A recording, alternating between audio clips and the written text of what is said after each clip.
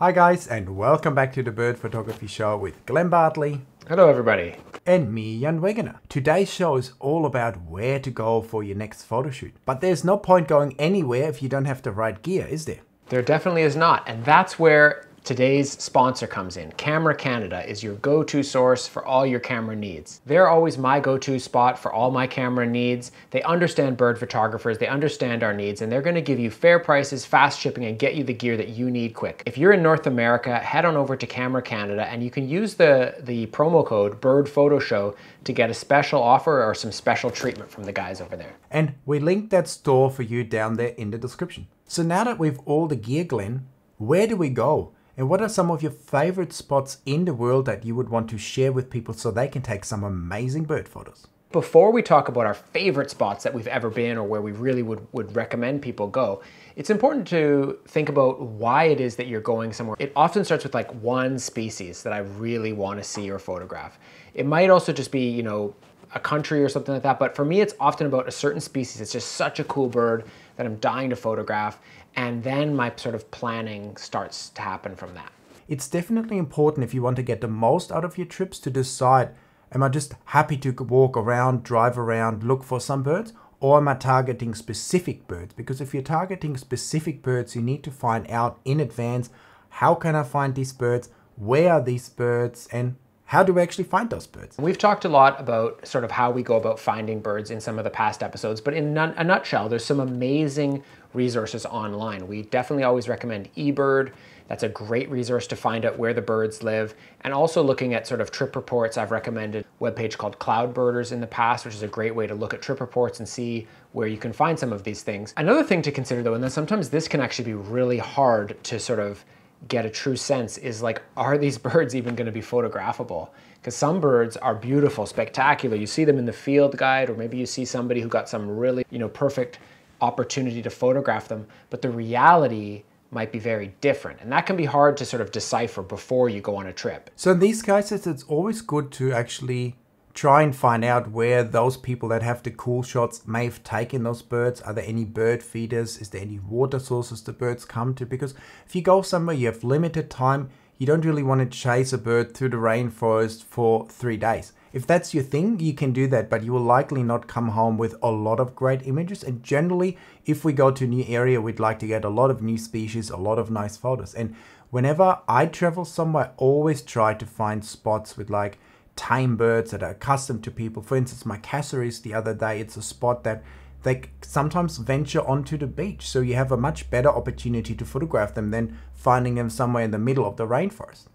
I will go for some of the harder stuff, some of the real field photography stuff, but I'll also try to make it that every day I kind of have like at least one option where there's like some, you know, really good chance of getting some great shots. So maybe like you said, some feeders or something that's sort of a bit more reliable. So that's like a good way to sort of plan your photo shoots if possible.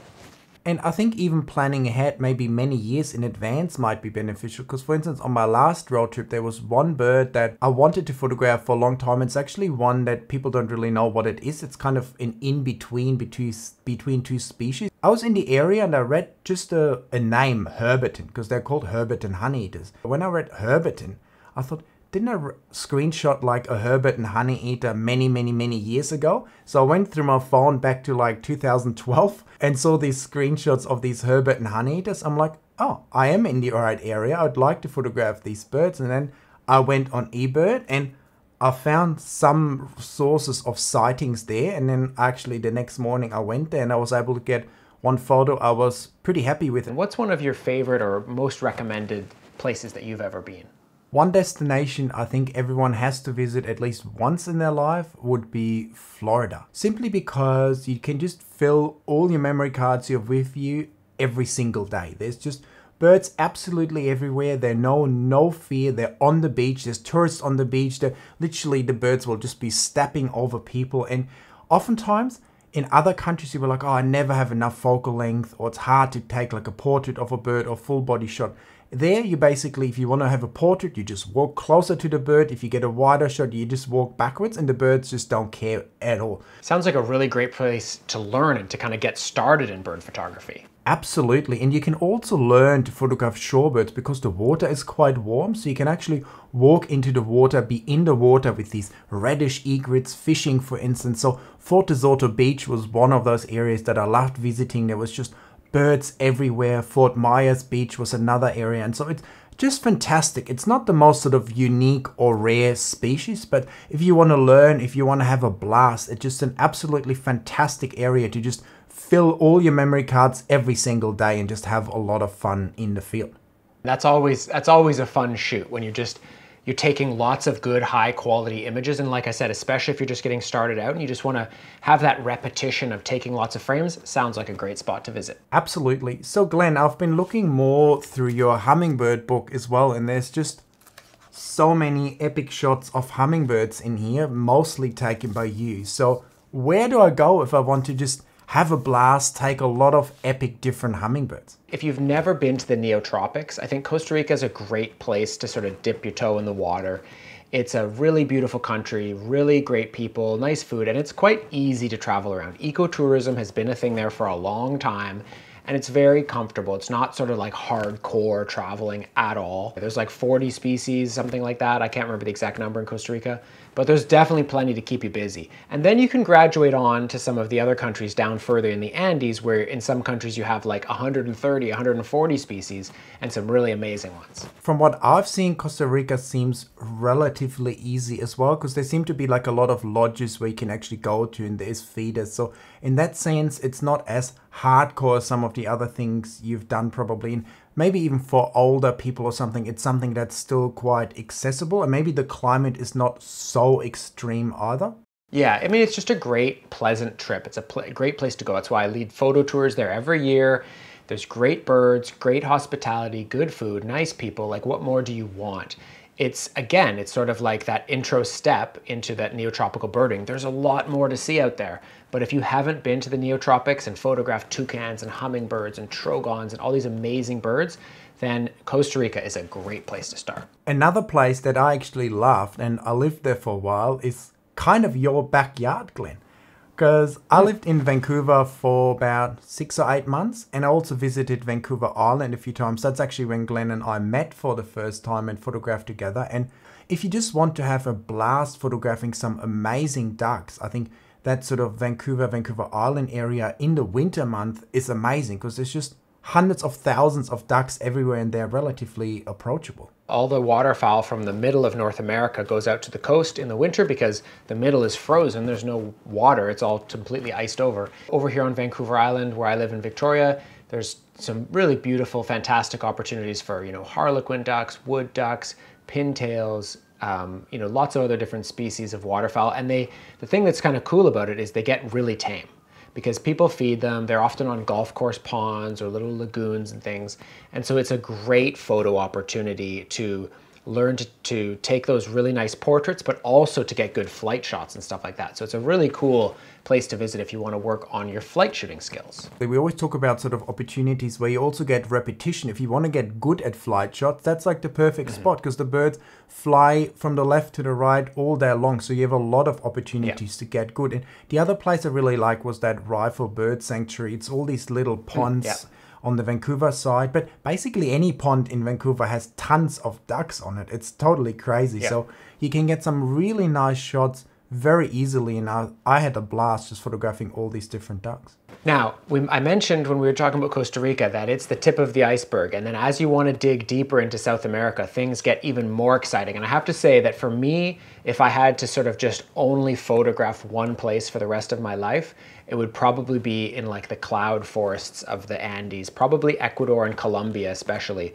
That's one of those places where you have like well over 100 species of hummingbirds, amazing tanagers, mountain toucans, so many cool birds, ant pittas, ant birds. There's so much to see. And so I think if you've already been to Costa Rica, but nowhere else in the neotropics, definitely want to take a look at Ecuador and Colombia as maybe one of your next photo destinations. And if someone wants to go to those places, is that where you would recommend to go, like on a tour? Is this something you can do easily by yourself as well? I know a lot of people go to like Costa Rica and Ecuador, but what about like Colombia? I always heard all these things, like it's a little bit more dangerous maybe. Like, is there a lot of benefits just going with someone that knows where to go basically? If you don't speak Spanish, it's just harder to get around. Obviously, like in Costa Rica, a lot of people speak English, but as you get further into Ecuador and Colombia, it's like definitely less English is being spoken. And so if you don't speak any Spanish, of course, that can be a little bit more challenging.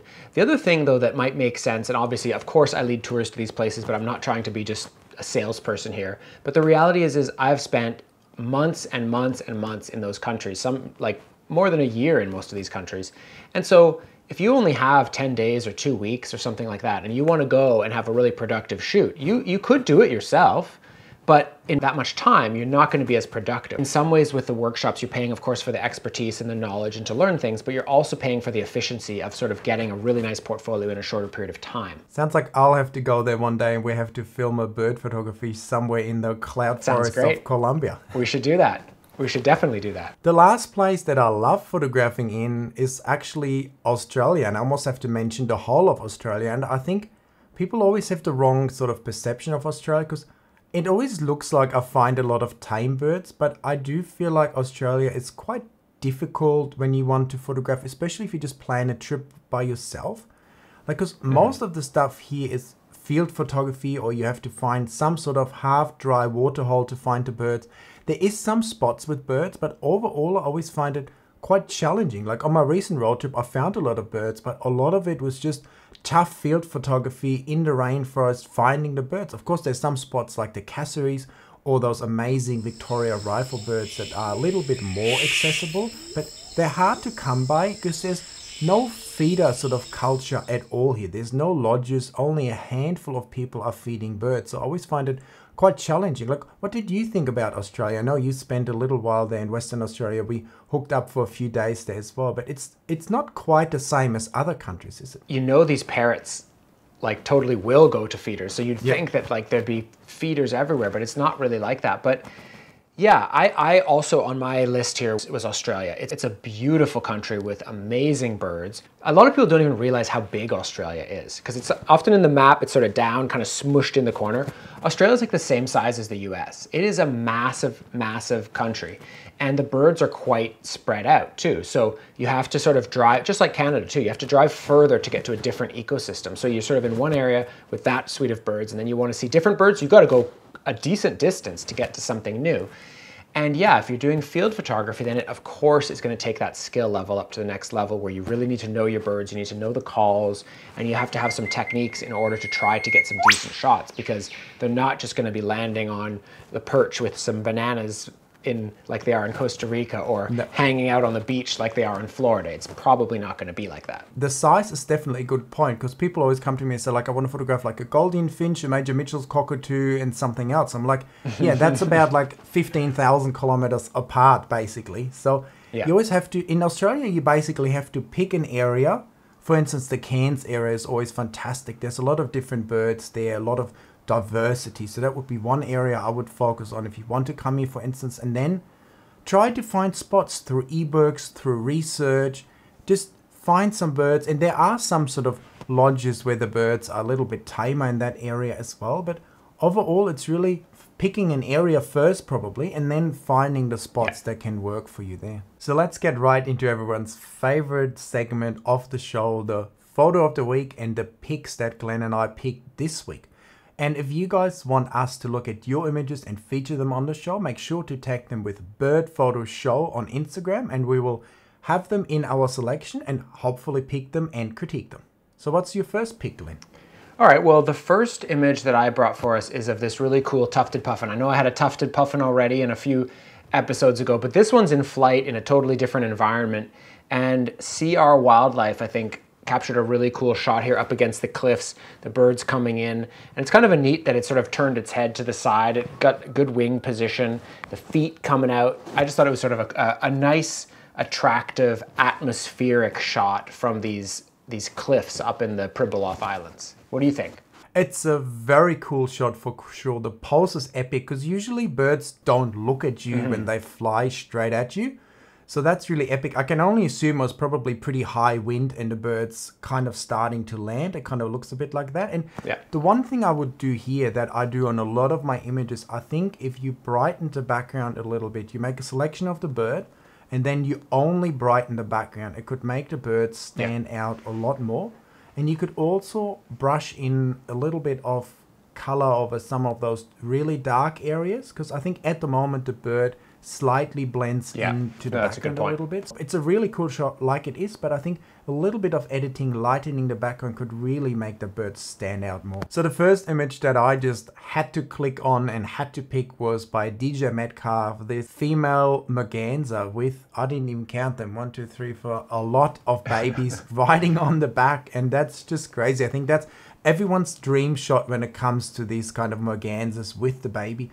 It's not the lowest angle, it might be taken from a boat or from the shoreline, but it just works because it's just crazy having that many babies riding on the back of the mum. So I just love the light, the watercolor is nice and blue. It's just a really nice thing. They were lucky for sure that the water was so glassy, because then even though it's a little bit of a higher perspective, it's okay. If this water had been kind of choppy and like, you know, broken up, I think it would have really detracted from the image. But because you have those clean horizontal kind of lines in the background, it's really not distracting. And of course, you know, the moment or the special thing is, of course, all these cute, looks like 7 cute little babies that sometimes... I can't believe it can swim with it's amazing. I mean, that's what's so cool in some of these wildlife shots. It's the moment, you know, it's just this special moment of these little babies all trying to get up on the mom's back. And so really great shot from DJ here. The second image that I've brought for us this week is from aperture mode. And it's of this pretty cool looking green heron. I don't know if this is a young bird that's just going into adult plumage probably. Yeah. And so it's still got these little like sort of fluffy juvenile feathers, but maybe it's even calling for like food from the parent or something like that, or just squawking. But just that really wide open bill. It's a pretty nice perch actually, kind of coming up into the frame on a nice little diagonal there, and a nice sort of fairly pleasing background. So I thought it was a kind of a cool shot there from aperture mode. Yeah, it looks really cool. It could also be swallowing some gigantic fish and it's half choking on it potentially, but it's definitely a cool shot. The colors work well.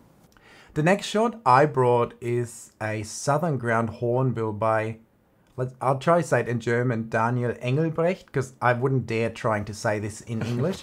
But that was a shot that really stood out to me. It's an amazing bird. It has all these amazing facial details. And so it's destined to have a headshot taken of it. And I think this one is really well. The pose is really nice. You see a bit of the shoulders. You see that it has a long neck. It's looking right at the camera. The framing is really great. My only criticism would be, again, it feels a little bit flat to me. I know they might have tried to not brighten it too much because the top of those red, whatever they are called, on the bird's eye are a bit bright, but I think if you make a manual selection here of the bird, of the background, of a few areas, brighten the background slightly and also work on that eye area to make the eye stand out a little bit more, I think you could take this great image and make it a true standout. Overall, a really awesome shot that I would be really happy to see that bird and take that photo. And I see the last shot you brought us, Glenn, is a toucan. What made you pick that one? So this is, you know, a really familiar kind of shot for me. I'm sure this was in Costa Rica by TOPAZ Visuals. But what I like about it is that it's not the sort of typical, you know, feeder setup shot. And here we have a very natural palm fruiting tree with some very ripe fruits. And, you know, we've got the toucan with a really nice pose with a nice ripe fruit in its bill. The eye contact here, that it has the fruit, you know, it really tells the story. And then it's such a nice natural setting, which to me, I will almost always take a shot like this over a feeder setup shot. Don't get me wrong. I love feeder setups. I love doing setups. I love getting those really beautiful portraits. But when nature cooperates and gives you this beautiful plant and this very natural setting, those are always like really the top shots for me. You mentioned it already, but what really stands out to me here is the perfect pose, because I was actually photographing some pigeons feeding in a similar kind of tree, but I could never get a clean shot of it. They were either hanging down too much or the tail was covered by something. So in this case, I think it's quite unique to get a bird with such a good clean pose in such an open setting. I think the editing is also done really well. There's not really anything I could think of. The only thing we could think about, I know everyone loves to talk about cloning. Would we be potentially tempted to get rid of some of the stuff behind the bird? Or does that take up, or does that remove too much of the natural setting? What do you guys think? And what do you think, Glenn? So I don't think I would take much away. But, so for example, if we look above the bird, there's those two kind of green palm fruits there, and then there's a small little bright stick there. I would maybe take that one, and then there's a little nub, and maybe the next one out, maybe just to create a little bit of separation from that dark black back and have that background showing through more. And then below, I would maybe be tempted to take just that little one that's sticking out of its throat, and then those two that are kind of coming up to the lower mandible, just to create a little bit of separation. I think that's a great point. Oftentimes, even if you're in a little bit more busy setting, if you remove everything that actually intersects with the bird, I think that's what you're kind of trying to say here. The things that kind of stick into the throat at the bottom and the stuff that kind of goes into the head at the back. I think if you just remove that, or a few more that kind of intersect with the bird, I think it will make it actually look cleaner, and you're actually not doing much, but overall the image might look even better, but it's already great as it is. Well, before we check out Jan's final pick for this week, if you guys want to learn all about cloning and how to make your images really shine, be sure to check out Jan's masterclass video, my ebook on post-processing, and of course, if you want to get a great starting point, you definitely want to check out our PROSETS, because with just one click, they're going to take your raw file into a great starting point. So check out those resources, and they will really help you to get the best out of your images in the digital darkroom.